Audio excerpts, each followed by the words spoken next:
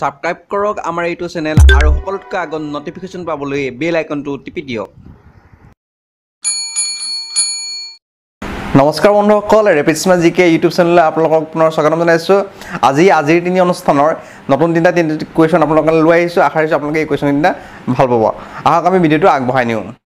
আজিৰ তিনি অনুষ্ঠানৰ প্ৰথম কুৱেশ্যনটো হৈছে পৃথিৱীত বিভিন্ন ধৰণৰ জীৱ জন্তু পোৱা যায়, তাৰ ভিতৰত কোনটো জীৱৰ স্মৃতিশক্তি আটাইতকৈ বেছি দিনলৈ থাকে?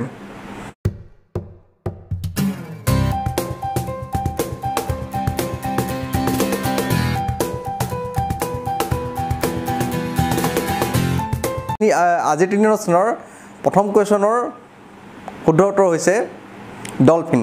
হয়, ডলফিনৰে আটাইতকৈ স্মৃতিশক্তি বেছি দিনলৈ থাকে।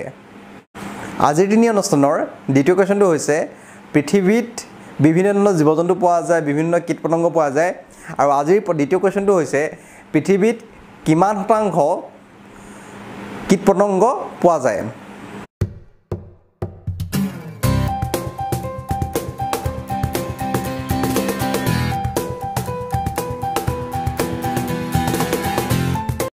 আৰু শুদ্ধ উত্তৰটো হৈছে 80%।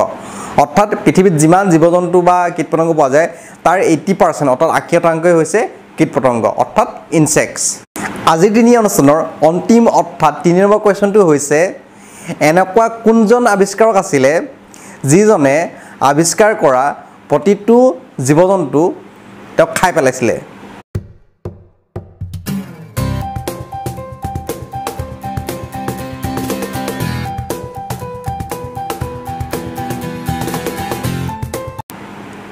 আজিৰ তিনি অনুষ্ঠানৰ 3 নম্বৰ কুৱেশ্যনৰ শুদ্ধ উত্তৰ হৈছে চাৰ্লছ ডাৰউইন।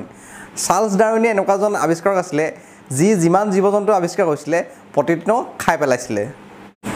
আশা ৰাখিছোঁ আপোনালোকে আজিৰ তিনি অনুষ্ঠানটো ভাল পালে, আৰু যদি ভাল পালে নিশ্চয় এই চেনেলটো ছাবস্ক্ৰাইব কৰি ল'ব আৰু লগত থকা বেল আইকনটো ক্লিক কৰি দিব, যাতে মই যদি ভিডিঅ' আপলোড কৰোঁ আপোনালোকে মোৰ ভিডিঅ'ৰ নটিফিকেশ্যন সকলোতকৈ আগত পায়।